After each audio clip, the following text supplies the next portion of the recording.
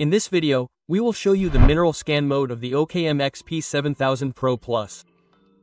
A special scan mode for prospecting for naturally occurring mineral resources such as gold ores.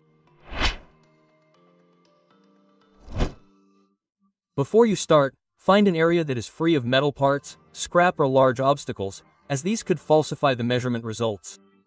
It is best to draw a straight line as a measurement run, ideally between 50 and 100 meters long. And mark your start and end points. Activate the GPS so that you can track your exact position later. Select the mineral scan mode in the menu and set the pulse mode to automatic. Stand at the starting point of your measurement path and start walking immediately as soon as you start the measurement. Now press the button to start the measurement. Make sure that the super sensor remains at a constant height of about 5 to 10 centimeters above the ground and is held vertically.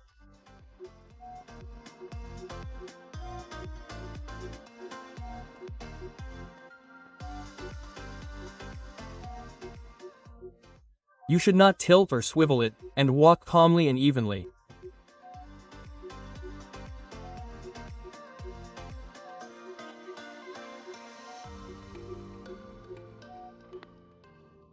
To end, press the rotary knob again.